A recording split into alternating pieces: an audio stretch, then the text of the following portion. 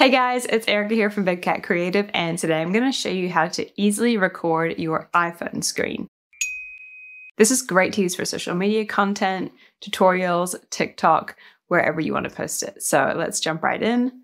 First, you'll need your iPhone. Okay, so the first thing that you'll want to do is open up your settings, and we're going to go to Control Center.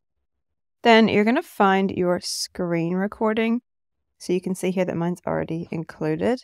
But if I just click the little red remove button, it'll be down here at the bottom. So make sure to add this to your Control Center first. Then when it's added to your Control Center, you'll be able to see it when you swipe down from the top right. So mine is currently recording right now, but yours won't be flashing like that.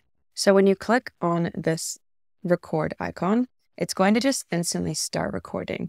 So it's as simple as that. That's how you start recording whatever you're doing on your screen, and it's going to record everything you do. To stop, you can either swipe down and click on the button again, or you can click up on the top left where you can see there's like a red flashing color underneath my time, and that will stop it as well. The one extra thing that's really good to know about is if you actually press and hold the record icon, it's going to open up your screen recording settings. So mine right now is telling me that it's going to save this recording into my Photos app. So that is the standard, I believe. If you wanted to save it somewhere else, then you can choose from all of the different apps it gives you. You can press stop recording from here if you are recording. And the other really important thing is your microphone. So you can turn your microphone on or off. And these are both really handy, obviously. In this instance, where I'm teaching you how to do this, having the microphone on is very handy.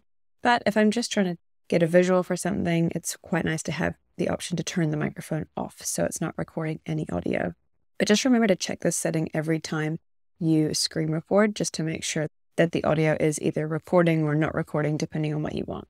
Okay, that's it. That's how to record your iPhone screen. Super simple. There are a bunch of apps that you can download to do the exact same thing, and they all just end up using the same screen recorder that's built into your iPhone. So there's no point in downloading any other extra apps. I hope this tutorial was helpful. Let me know if you have any questions, and I will see you in the next video.